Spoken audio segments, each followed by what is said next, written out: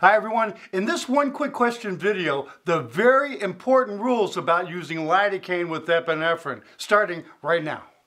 Okay, now we inject lidocaine into areas that require suturing. It's a local anesthetic.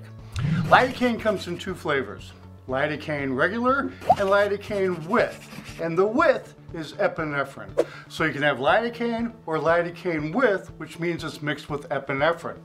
Now we mix epinephrine into the lidocaine, so when we inject it before we start suturing, that epinephrine causes vasoconstriction, so there's less bleeding at the site. Great! Now, here's the rules. There's 4 parts on the human body you probably shouldn't use lidocaine with epinephrine. And they are the fingers, the toes, the nose, and the hose.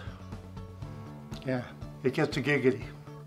The thinking is that if the epinephrine causes such vasoconstriction because it's at an end point of the body, it could actually cut off the circulation, and because the fingers, toes, nose, and hose are all endpoints, there's no collateral circulation to supply that end with oxygenated blood if we completely cut off the blood supply through vasoconstriction. So, that's why. Again, fingers, toes, nose, and hose, no lidocaine with epinephrine. Now, are there studies out there where they've done it successfully? Yeah, but this is a general rule and could be a great catch in the ER. I'm Mark, thanks for watching. See you in the next video.